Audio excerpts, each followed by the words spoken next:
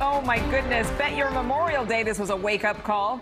I watched this video at least 10 times. A teenager saved her dogs from a black bear. She's only 17 years old, taking on that mama bear. You got to see this.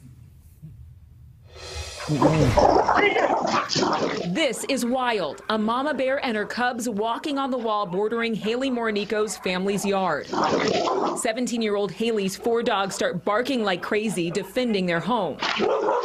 You see the cubs run away while mama bear takes several swipes at the dogs. Haley races toward the bear. And this is what has the video going viral on TikTok. She shoves the bear, pushing the animal off the wall before scrambling to get herself and all the dogs inside the house. Here's the replay. Insane. Haley says they live in the mountains and see bears all the time, but that she had to protect her dogs. The bear is literally like picking up one of my dogs. And the first thing I think to do is push it. Push a bear, push an apex predator. So she drops my dog and I run out of there.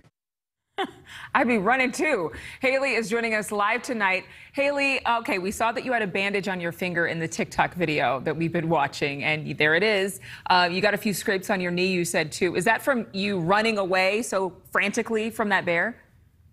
It was actually from when I knelt down and I went to go protect my dog. When I had gotten down, my knee had like scraped on the ground, and that's how that happened. Yeah, you just slid in there, kind of like you were sliding into home base. But how are the puppies and how are you feeling? The puppies are fine. Only 2 got some small scratches, but otherwise they're completely fine. I'm okay. My finger's all right. I just sprained it. A little bit of pain, but nothing too major, nothing serious. Do you think you were just on adrenaline? Were you afraid at that moment when you decided to push a giant bear? I call it giant because it's a bear. Oh, definitely. I was like running on only adrenaline. I couldn't think. It was just spur of the moment action. And honestly, it was crazy. It happened in a matter of seconds. What did your parents think? They were nearby, right? At least your dad was. I think we hear him in the video. Yeah, they were just across on the other side of the yard, and they had seen the bear. My stepdad had seen the bear, and that was when we all ran inside. You've seen bears before, though, but not like this. Oh, gosh, no. We've seen them around on the street, and behind windows and doors, but never this close, not at all. Can I ask you one more question? How are you doing with all the attention you're getting? Because you're getting a lot of traction on online with this video. It's honestly crazy. I didn't think that the video would blow up this much. I thought it'd get a few thousand views, maybe a couple hundred likes, but I didn't think it'd blow up to be this crazy. And the love is just unreal, and all the support from the people. Well, I'm glad that you're okay. I'm glad the doggies are okay. And we are glad to see that video because it's quite compelling. I've watched it again and again. Thank you, Haley. All right. Thank you.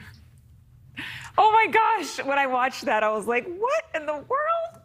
Let me tell you something. Those dogs are lucky they're owned by Haley. Yes. They were owned by Rob Nelson.